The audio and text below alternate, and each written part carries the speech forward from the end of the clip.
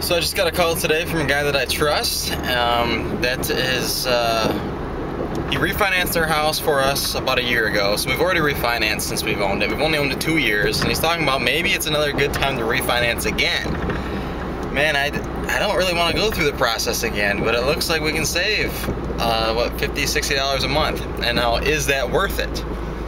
I guess that's the question. You're going to lower our interest rate, but man, it's such a pain. You know, it's such a pain to have a mortgage, and just, do we want to go through this again? Do we want to change to a 15-year instead of a 30-year? We won't have to pay too much more. And what really gets me, our house is worth whatever some guy says it's worth, or the appraisal.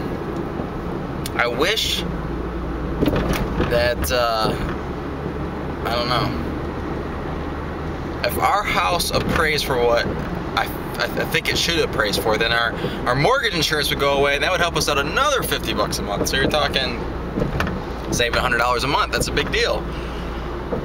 So I don't know.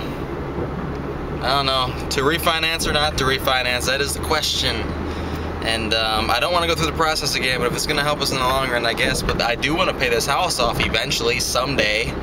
And if you can't keep refinancing it. So, I don't know. Do not know. We have a Christian radio station by us, and I just wish we had more Christian radio stations, because I really just like to hear praise music. But there are a lot of Christian stations that are just slow, and I think they're geared for older people, for whatever reason that is. And I wish we had like a younger station. I listen to air1.com when I'm by a computer. I like to listen to them. That's a station out of California, and I'm in Michigan, so I can't get it in my car.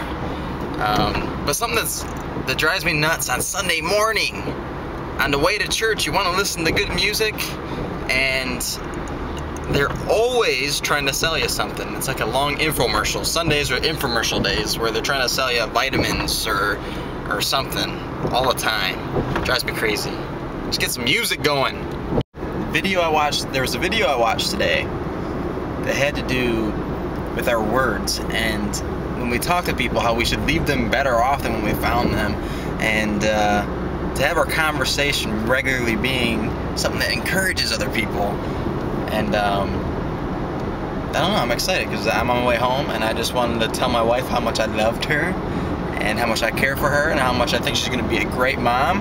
And you know, I say those things sometimes, but I feel like I should say them more. So I'm kind of excited about going home. I'm going to tell her as soon as I get home.